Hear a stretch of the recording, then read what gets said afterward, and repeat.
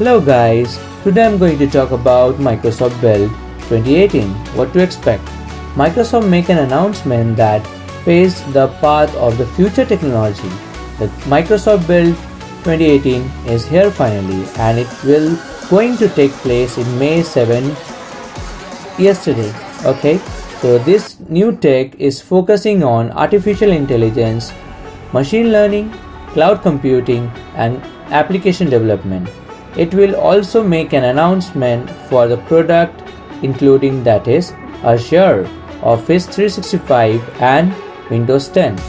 If you are catching up live with Microsoft, then you have to sign up and get access to live keynotes, watch on demand, and even you'll be able to interact with other developers of Microsoft.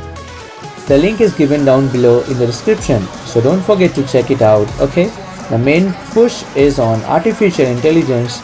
Just like Google, it is important for Microsoft developers get the platform to use the machine learning model application. Meanwhile, this version of AI is primarily aimed at developer, so Microsoft users can expect announcement related to its digital assistant, that is Cortana. As you know all about Cortana from the beginning of the Windows 10, right? But you know it didn't catch up with Google and Siri Assistant. But from past few months, there have been a fresh push from the company. There will be deeper AI integration into its popular services such as Office 365 and applications like Translator, Xbox, etc. Also, you can expect Azure Cloud. It is used for building, testing and managing applications and services through data centers.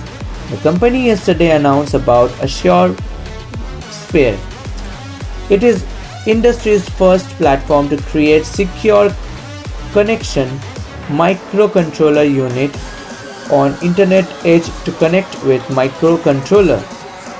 The HoloLens, which is based on artificial intelligence or augmented reality and virtual reality, can be used in different industries. In fact, last year Microsoft partnered with number of companies to launch the HoloLens.